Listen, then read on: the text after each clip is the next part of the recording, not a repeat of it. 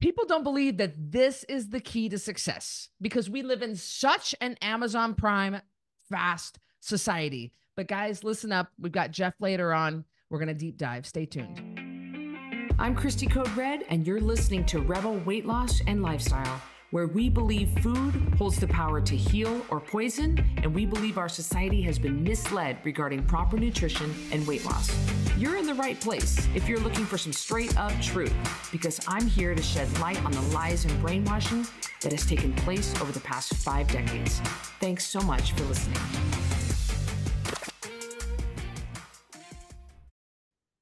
Welcome back to another episode of Rebel Weight Loss and Lifestyle. I'm your host, Cristy Code Red, author, entrepreneur, retired professional boxer, and I hope, not worn out my welcome with IFBB Pro, Jeff Later. Thank you for being on again. I texted him, I was like, can you podcast with me? And he goes, I have a little bit of a window of time. And I said, I would love to get your perspective. Jeff, thank you for being on here. Company owner, a retired pro bodybuilder. You had 40 competitions under your belt. I don't know anybody with 40 competitions. You run a successful supplement company, a coaching company. You've been doing this a long, long time. You're in your 40s. You coach men in their 40s. You coach women. You've been around, and you really have a good perspective on a lot of different areas. And I really hope that this is going to be, I think this is going to be a good one.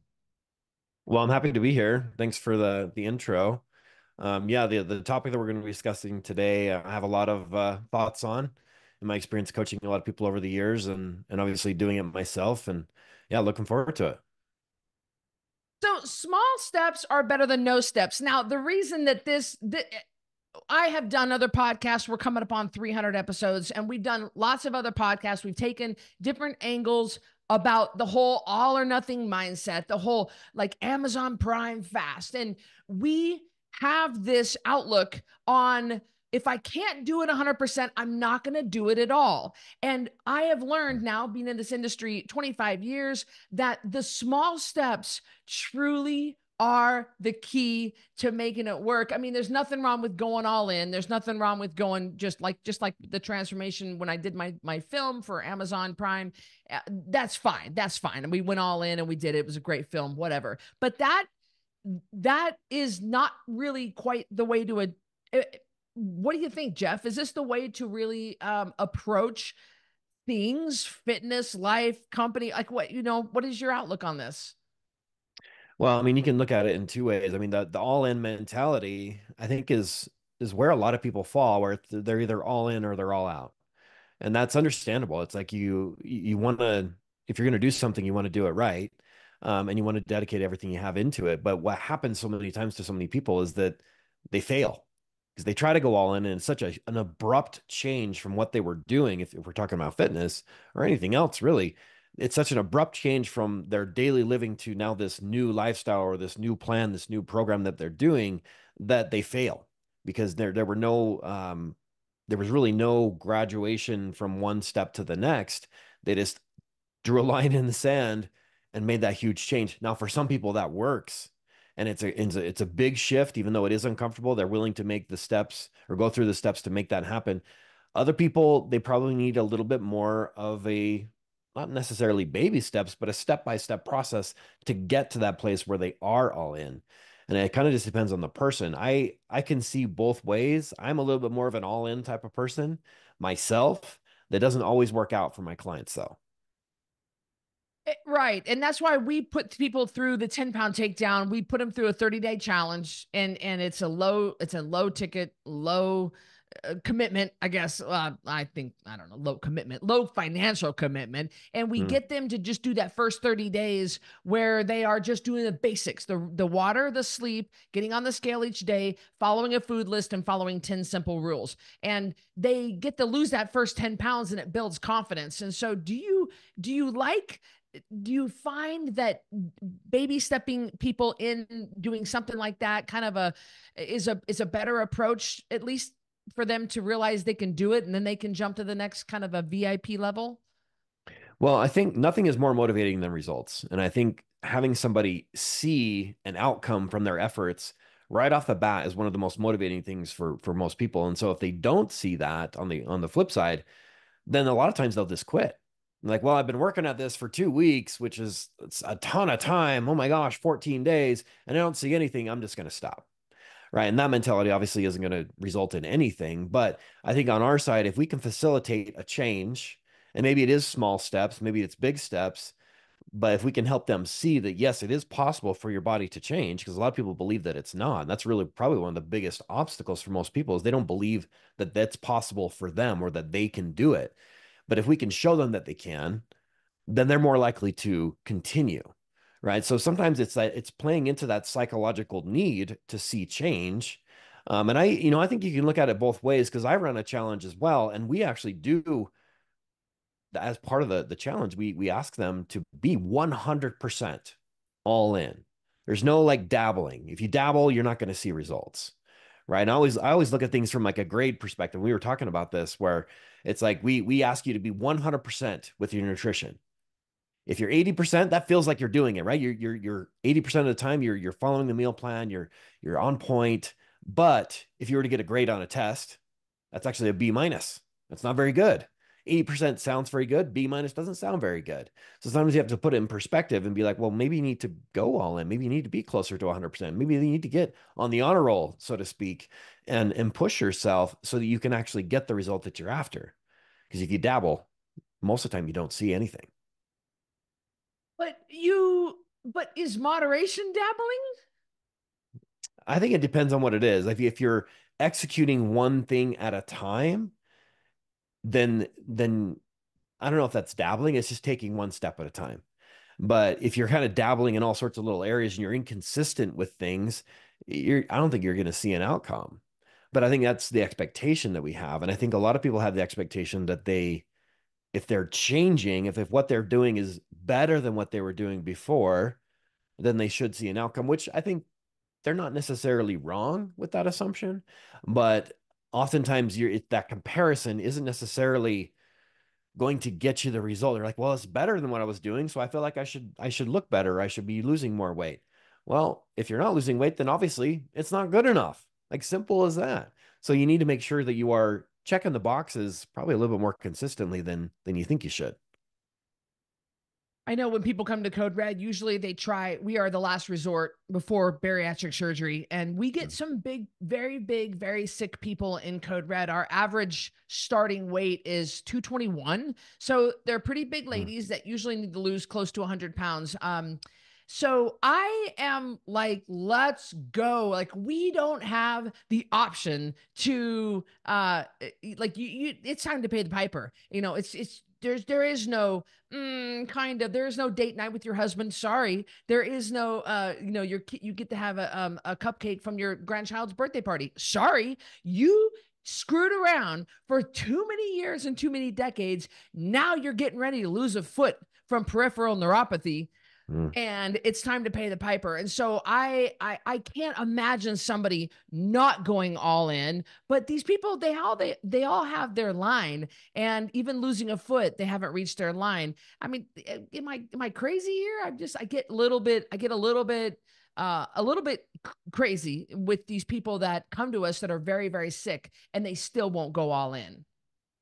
Yeah, that's an interesting thing that I've seen in my experience as well with working with other people is that they could be told by their doctor that, hey, if you don't make a lifestyle change, you're not going to make it to the age of 40. You're not going to make it to the age of 50.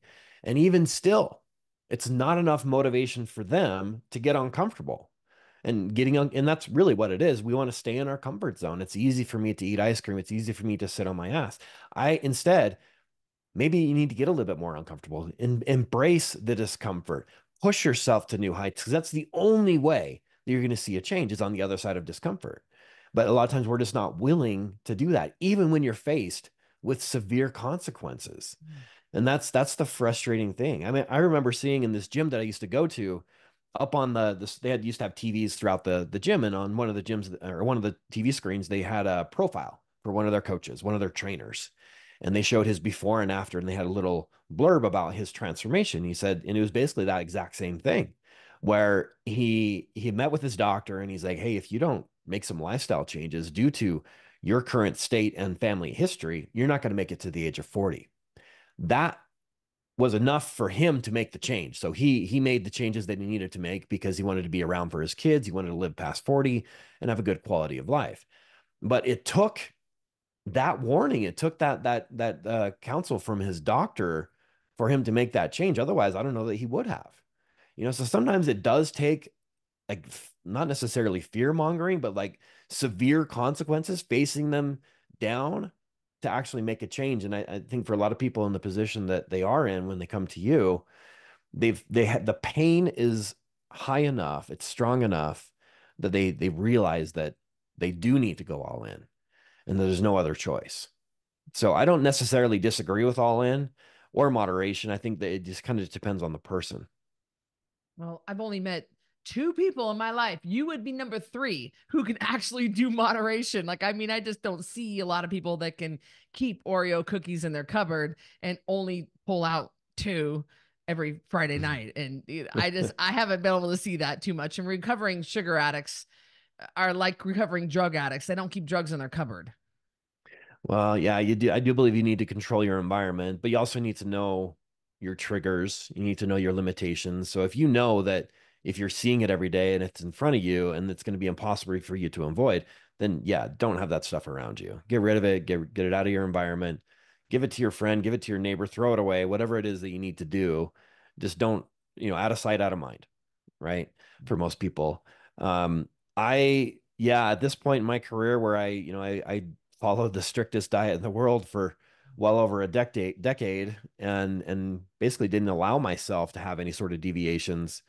I have a little bit more moderation in my lifestyle now, but I've kind of paid my dues, so to speak. But I still live. I mean, I think if anybody followed me around for a day, they'd be like, "Oh, you eat very healthy and you have a very active lifestyle." Like, yeah, that's just who I am. It's not hard for me though. This has now become easy because it's just who I am. Have you noticed, because I've noticed this too, that people forget the pain of where they were before? So they had psoriatic arthritis, or they had all something that was severe and difficult, and they were able to lose the weight, get them pull themselves out of that disease or out of that situation, and then they forget the pain of what it was like before and go right days. And you go, did you not remember that you were on chemotherapy drugs to treat your psoriatic arthritis? Have you noticed that too? Yeah, there's all sorts of self-talk like that where they either forget or they justify inside their mind. They're like, well, it wasn't that bad. I guess it wasn't, I guess I'm not that overweight. And I guess it's not that important that I'm around for my kids or that I play with my kids or that I'm able to, walk up and down the stairs with relative ease. I guess it's not that important. And that's the story that we start to tell ourselves. And we start to justify. We're like, no, it's not, it's pretty normal. I mean, most people around me, they have a belly and they're overweight, so that's pretty normal. And yes, that has become the norm. That doesn't mean it's right or healthy or that you're going to live a long life that's high quality, Mm. right? So you gotta remember your why, and that's something that we remind our clients that we work with of. It's on the front page of their plan. This is the why that we talked about, and I bring it up to them often. You want to be around for your kids. You want to be able to be active and play with your grandkids and live a high quality of life and not be a frail, old, weak, elderly person that doesn't live very long or that falls in the shower, breaks their hip, and they don't make it out of the hospital. That shouldn't happen. Happens all the time because people aren't active. They're not building muscle. They're not taking care of their health into their latter years. People don't think it's going to happen to them. My mom, and I don't even know, my mom usually listens to my podcast. Hi, mom. She doesn't, she isn't, mom, I love you. Just want you to know. But she doesn't, she doesn't take care of herself like I think she should. Mom's like, Cristy, Lynn, I can't believe you're saying that. Oh, I'm going to say it, mom. And I just don't think she realizes. I mean, if she falls down and she breaks a hip, it's going to be game over for her. She's not going to be able to recover. She doesn't work on her strength. She doesn't work on her flexibility. And it's frustrating to me. Um, People don't think it's going to happen to them. They think, well, I got this, I got this, I got this. And then they hang around people who are feeding into them. You look fine. 5 pounds is no big deal. One bite won't matter. Well, it's not one Costco yeah. sample, guys. It's one on every single Costco aisle. And it just adds up, adds up, adds up. Yeah, there's a couple different points from there. I mean, for one, how things add up. I think that's something that we chronically underestimate. I mean, this has been well documented through many, many different studies, and you'll hear this talked about by other fitness professionals and researchers that most of the time I think that we assume or that we think that we're eating pretty good. Like I hear that all the time. Like, Jeff, I eat pretty good, but for some reason I keep gaining weight. And I'm like, well, let's look at that. And so sometimes I'll have them monitor, like keep a log of what it is that you eat. And that alone can modify behavior because if they happen to write it down, it's going to change what they actually do. But if somebody were to secretly follow them around each day, they would discover they're probably eating 1,000 calories more than what they assume Hmm. because we underreport, we underassume what it is that we're actually doing because it's usually small portions each time. Oh, an Oreo here, a bite of my kids' mac and cheese there, or we take a bite while we're cooking, or we finish our kids' food because we don't want to waste it, or whatever it is. Right? These little things, these bites, looks, and tastes, they add up, and sometimes to the tune of 1,000 calories, 2,000 calories for some, and that's where we get ourselves into trouble. I have a story of this guy that I trained that in his office they had a subscription to a nut company, and so they had little bowls of nuts, like almonds, mixed nuts throughout the office. And I don't know, this is funny, I guess, but his he had lost about 60 pounds, and his boss came up to him one day and sitting at his cubicle, and he had a handful of nuts in his hand that he had grabbed, and he's like, "So what's the secret? How did you lose the 60 pounds?" And he's like, "Well, for one, I would not do that." And he says, "What do you mean?" He was pointing to his hand that had the handful of almonds. And he's like, "What do you mean not eat these? Almonds are healthy for you. They're good for you." Right. And he's like, "Yeah, but it's also about 200 calories in your hands." And the guy's like, "Well, I do this 4 or 5 times a day. So you're telling me I'm getting 800 to 1,000 calories extra per day?" Like, yeah, even though it's healthy, quote unquote, or clean, quote unquote, it's still calories. And so that's another way I think where we justify if we think that it's clean or it's healthy. And that's what other people will do too when they try to tempt you. Like, why can't you eat this? It's healthy, it's clean, it's good for you. Well, it may not be good for you because it's more calories and you've already eaten what you're supposed to eat for today. So yeah, you get peer pressure from people all the time. You rationalize and then we get bad information. Well, and that's 2 pounds a week. And also, people underestimate what they're burning. I know that I do a Mm. 3 mile run with Hazel almost every morning, and I burn just under 200 calories. And the better shape I get, and the leaner I get, and the lighter I get, it's just so hard to burn those calories. It's so hard to Mhm. get that, it's so hard to get my heart rate up. And people definitely underestimate. They go by what the machine says, which is not calibrated for you, your height, Mhm. your age, your weight, anything, your gender. And unless you're wearing a chest strap monitor that is, calibrated for you, you don't, and really, you don't know. And people always overestimate that they're burning more than they did. Yeah, and that's a thing I hear about people when they go to the gym. It's like, well, I work out so that I can eat what I want. I'm like, well, Mm. that's pretty bad math because you're not burning as much as you may think. And when you look at like the four different ways that we burn calories throughout the day, the basal metabolic rate is the number one burner, right? So that's just what's required to keep the lights on, to keep you alive. Exercise activity accounts for a fairly small amount of calories burned for most people. Now you can increase that. That is a variable that you can increase, but for most people, it's not that much. So yeah, in an hour long cardio session or weight training session, you're maybe only burning a couple hundred calories, not the 1,000 that the machine is saying that you're burning. So that's why the math doesn't add up. You're like, oh, I'm gonna have I'm gonna do a leg workout so I can enjoy a burger tonight. It's like, okay, so you're gonna burn 200 calories so you can consume 1,200. Bad math, bad math, and people just don't understand that. One of the first things that I saw you post when I first started following you was a calorie post, a calorie reel, and you just said, bottom line, end of the day, it comes down to calories. Yeah, which some people will argue is an oversimplification, and in a way it can be, Sure. right? But you do need to understand that it's quite simple. If you want to lose weight, you need to be in a caloric deficit. You want to gain weight, you need to be in a caloric surplus. Simple as that. So if you're not losing weight, you are not in a caloric deficit. And not all calories are created equal. That one of the four ways that we burn calories is thermic effect of food, which is the calories that we burn through the digestive process. And protein burns more calories in the digestion process than fat or carbs. And that's one thing that, like, that's why I love to prioritize protein. Plus, we need it for, it's essential for our survival. But that's one of the things where people can start to think that it's incorrect. The calories in versus calories out is not true. But because, like, well, I ate 1,000 calories of carbs and 1,000 calories of protein. I'm like, yes, that's true. Calories in was the same, but calories out was different because you burn more calories in the digestive process for protein, about 25% compared to about 7% of carbs.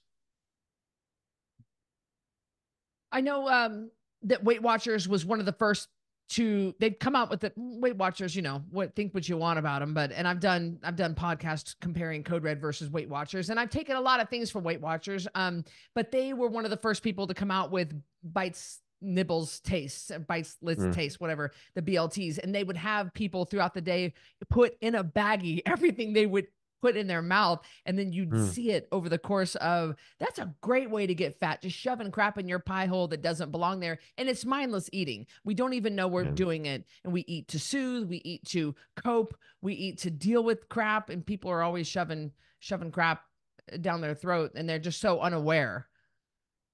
Yeah, it's the snacks, it's the grazing that is small portions at a time. And it even when I'm watching this documentary series about, some of the foods in their history, and snacks weren't a thing in the past. They weren't part of the American diet or even just part of our culture. It was just three square meals a day. But as food technology enhanced and as food companies and entrepreneurs created new products, snacking became a thing. And now we're just grazing throughout the day, but it's not enough to ruin your dinner, so to speak. It's just enough to like keep you satiated. But we become very adapted to basically a consistent flow of food into our mouths. Mm. And that's probably one of the biggest drivers behind us being obese as Americans. Let me take you guys back to the Emerald Cup, April of 2023, when I placed in the top three. And I was so excited, after the film, and I competed and everything was fine. And for a long time, I kept my body fat down and my weight down. And I know that you're just gonna smile and nod when you hear this. But in what I noticed was, and it slowly crept back on. And what I noticed was how little it took if I just would have made small, consistent steps each day towards my fitness, towards my nutrition, towards my hydration and my sleep, just small steps. If I just would have, it didn't take much to keep it up. It didn't take as much as it took to get down to that level, but keeping that weight off and the body fat down, it was just small steps each day, consistent. And if I just would have gotten that part through my head, then it's amazing how little it takes to keep up what you're trying to do. Keep your weight off and keep your body fat down, but it does take consistency.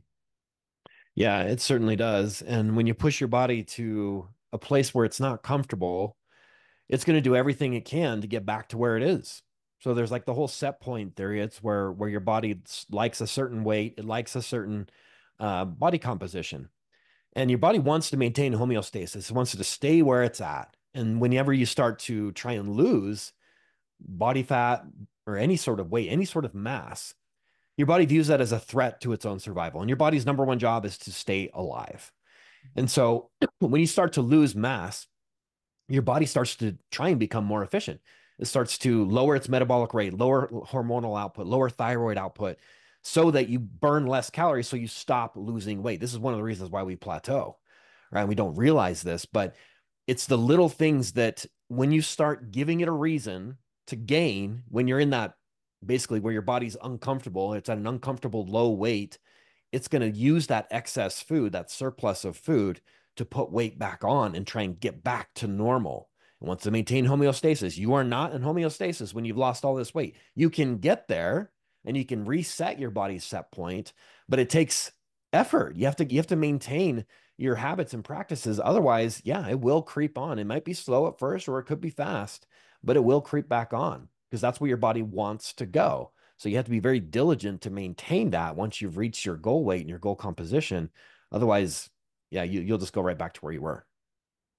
But you've built a career, and your claim to fame is the fact that it doesn't take as much time in the gym to maintain your build. I mean, you have an Mm, incredible amount of muscle on you. You're a big dude and thick and big, and but it doesn't take what people think. You know, you're not doing loads of cardio. You're not with mm. lifting for 2 hours a day. You're not doing six. I don't know. I mean, it's surprisingly not as much of an effort, but it's consistent effort. Is that what the key is with you keeping your mass on? Yeah, at this point in my career, I'm not trying to build more muscle. And even if I lost a little bit, I'd still be okay with that. But I haven't really lost much muscle since I retired from my bodybuilding days, and it's been 6.5 years. But I even when I was competing and I was trying to build, I would only weight train. It would be less than an hour every day. Every once in a while, if I was taking my time, it would maybe go over an hour, but that's one of the top questions I get after, of course, the typical question of how much do you bench? The next question is how many hours, plural, per day do you spend in the gym? And it's not plural, it's one or less than one. Now I will do cardio sometimes outside of that would add to the time. But when it comes to weight training, which is what everyone thinks is the only thing that bodybuilders do, yeah, I don't spend an excessive amount of time. But to maintain the physique that I've got right now, my workouts actually are 40 minutes or less. Oftentimes they're 30 minutes. And does everything that I need to do. But I'm not trying to change my body. I'm just trying to stay where I'm at. If I wanted to change my body, then yeah, I would probably need to put a little bit more time in, or maybe be a little bit more diligent with my nutrition. And that's where most people are at. So if they're trying to change from where they're at and trying to get somewhere else, it's going to take more effort. But once you get there, it's not going to take as much, but it does still require effort. Yes. I have changed my stance on my approach to clients over the years. I used to be in the earlier years. I mean, I had a program called Code Red Hardcore, and that's when people could coach with me directly. And Mm. I was so hardcore. I mean, it was, I wanted 100% all the time from people. There was no wiggle room. I had no give in me, zero give. And I really took it personally when these people when that did not go 100%. Some Mm. people remember the old school Cristy, and people like old school people will say to the new people, and they say, you don't even remember Cristy back then. But nowadays, I find myself saying to people, well, what can you do for me? What can you give me?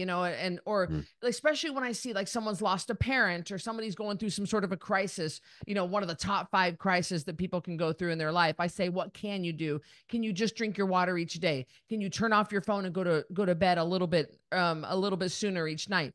Do you have different tiers of working with people? Do you have kind of an entry point if they're at this level or at this level, or do they come to see you when they're only at this level? So my coaching style is what I would call free form, meaning I adapt it to that person. So if somebody is struggling trying to do everything, then we'll start simple, right? There was even one guy that um, famously within our group, this is a story that's been told where he wasn't even brushing his teeth every day. And so that was the habit. It's like, hey, let's start brushing your teeth every morning and every night. Let's dominate that habit. Let's make that a consistent part of your daily routine. And he went from that to following his meal plan, his nutrition plan, 100% and had a huge transformation. But sometimes you just need to prove to yourself that you can stay consistent with something. Because some people have never been consistent with anything in their entire lives. And they just think that I'm not like you, Cristy. I can't do what you do. I'm different. I'm cut from a different thread. I'm not the same person, but it's because they haven't seen it yet. So we need to show them like, yes, you can do that. Look what you did.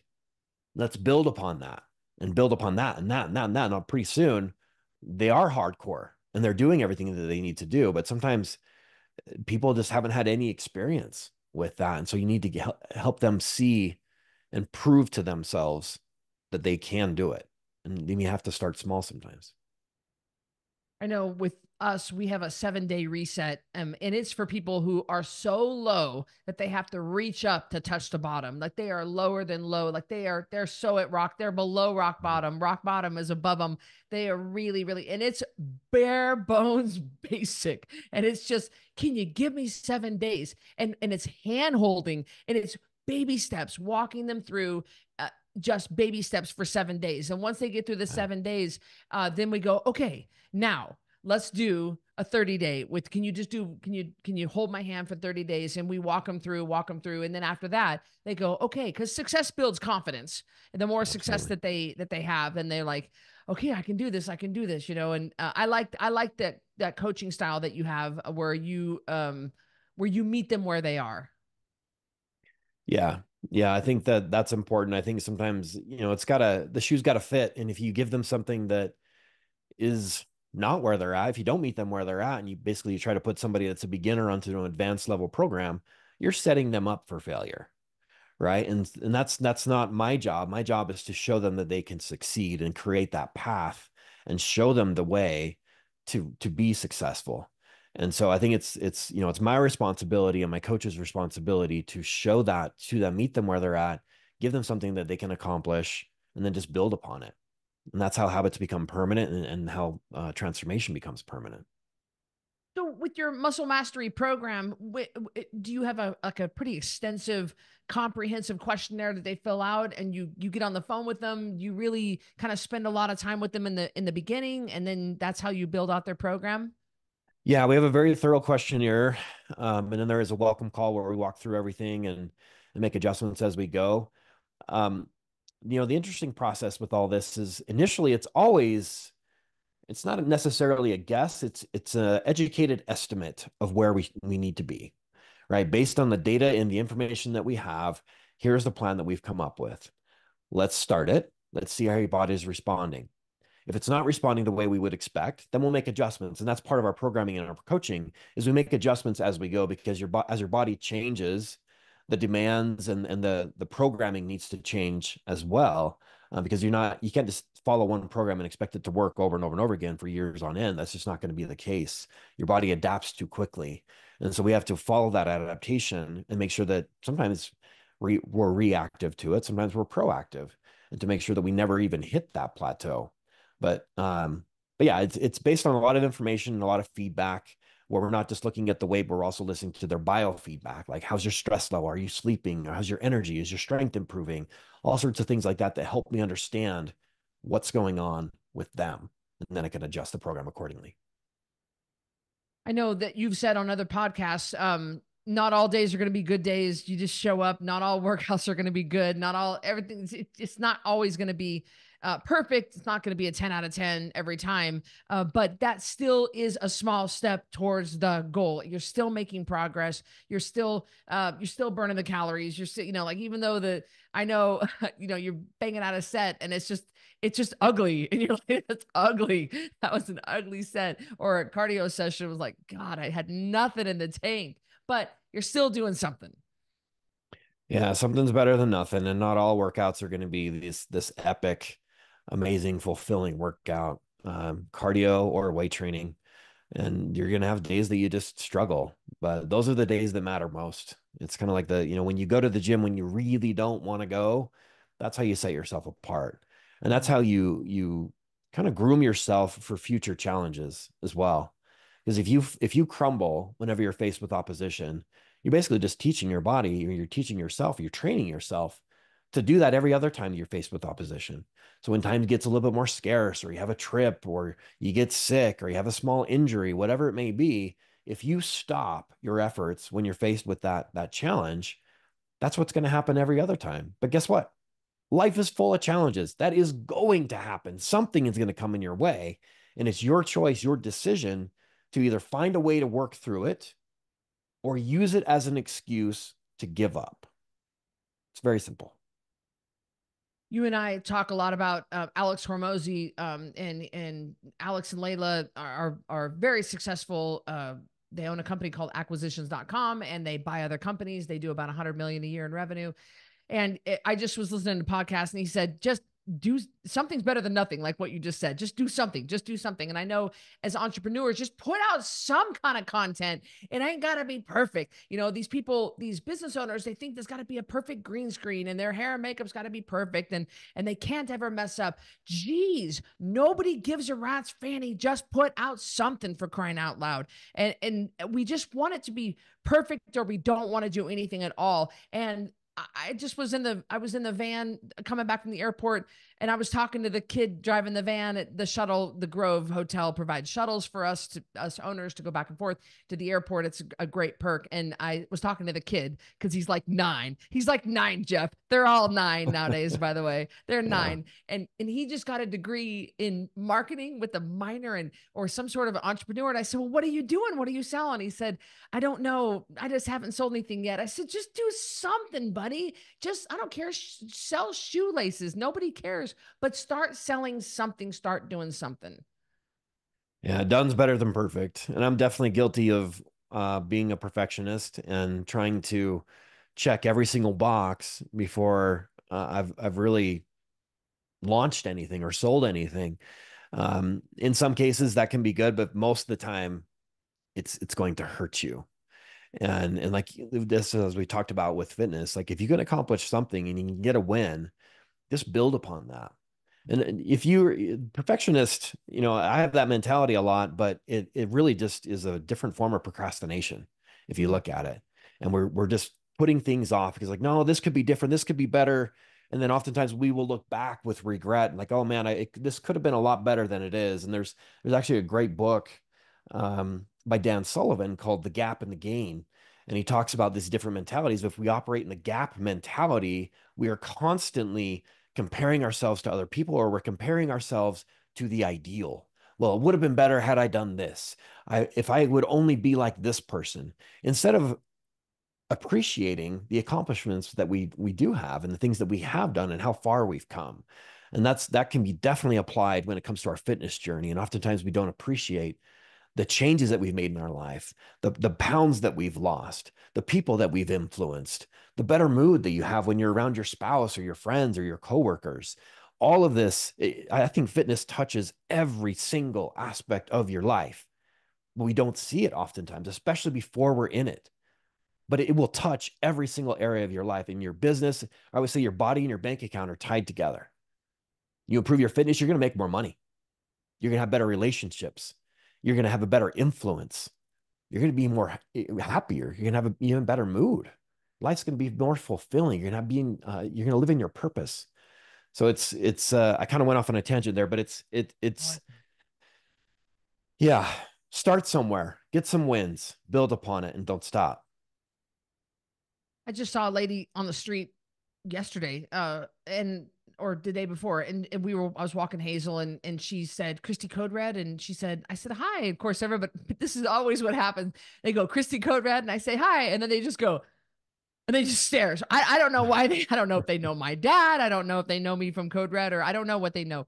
And so I said, I always say the same thing. Are you one of my rebels? And she said, I used to be. And I said, well, Mm, how's it going? And she said, oh, it's just, I lost a bunch of weight and gained it back. And I'm just having a mm. hard time getting started. And I said, what part are you having a hard time getting started with? And she was thinking she had to do all of it. She had to go back to her customized program that I wrote for her a couple of years ago. She had to go Mm. back into everything. And you certainly can. You can go all in. You can jump in and go all in. And I'm that way too, Jeff. I'm like, let's go all in.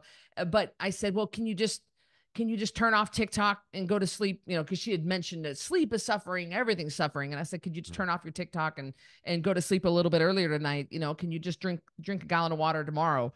And they just don't see that as progress. If I'm not doing the full program, I'm not doing enough, or I'm not doing anything. Guys, small steps are better than no steps at all.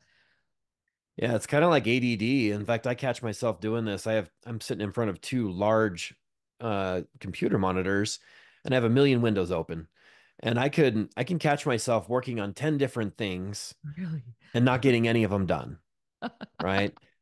But if I just focused on one and I accomplished that, maybe that's the only thing that I do today. And then tomorrow the same thing and the day after that the same thing. You're going to get a lot more done in that period of time than you were if you were trying to do 10 things at once.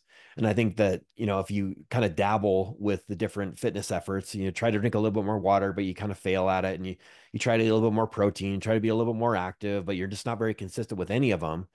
You're kind of teaching yourself failure and you're kind of proving to yourself like, yeah, I can't do this. Maybe I did bite off more than I can chew. But if you just focus on one thing at a time, and execute and execute and execute. And pretty soon it just becomes habitual. You don't even have to think about it. A habit really is it's a learned behavior that you don't really have to think about it anymore. I mean, Mm. when you go to bed, before you go to bed, you brush your teeth. Did you want to brush your teeth? No. That's just something that you do. It's part of what you do. And you take a shower and all these things become habits. You don't have to want to do it, but it just becomes a part of who you are, becomes a part of your routine. And pretty soon there's really no effort. Like living the lifestyle that I live, it is easy. It's easy as heck because I don't have to think about it. I don't really have to make efforts to eat healthy food and go to bed at a decent time and wake up at a consistent time every single day of the week, even on Sundays and Saturdays, because that's how I live my life. Mm. Now, other people, if they tried to live that life, it would be a hard, abrupt change. So maybe just take one thing at a time, as I did. And that's how I got to where I'm at. I know in boxing we teach six punches, but we really only need to really get one punch that's a good punch. You really only need to get good at one punch. And I know that I used to train the NYPD when I lived in New York City, and my job was to teach them one good punch and do it right, and do it and do it over and over and over. You just need one good punch, and you don't need to know all the fancy ones. You don't need to do the left hook to the liver. You don't need to, you don't need to do the right hook to the body. You don't need to, like, it's just, you get too fancy, then you can't do it. You're not good at any of them. And so I would teach the NYPD training, the training academy, one good punch. And if you can hit this guy, if you need to throw one good punch, let it be this one, do it right. And I think people just get way too complicated. If they can just, like you said, just nail those basics, just get consistent with a couple of things. It's like New Year's resolutions. I'm going to do this. Well, you're wondering why by day 9, you failed all of them. Pick one or two, do it all year. Yeah, I love that. It makes me think of The Power List by Andy Frisella. I actually have this book sitting right here. Very simple. Very Oh. simple. And when you look at the inside, the contents of the book, you're basically just filling out your task list. It's your power list, but it's no more than 5 things. Because if you want to come up with your to-do list for today, you could list out probably 24 things if you wanted to. But if you do that, you can almost guarantee that you're not going to accomplish all those things. And then it gets discouraging. But it's very satisfying, very gratifying to check a box and have completed all the tasks you were supposed to do that day. And that's something that I think even when it comes to fitness, yes, there's the things that we need to do, but then there's other responsibilities that we have in life. Just take it one thing at a time.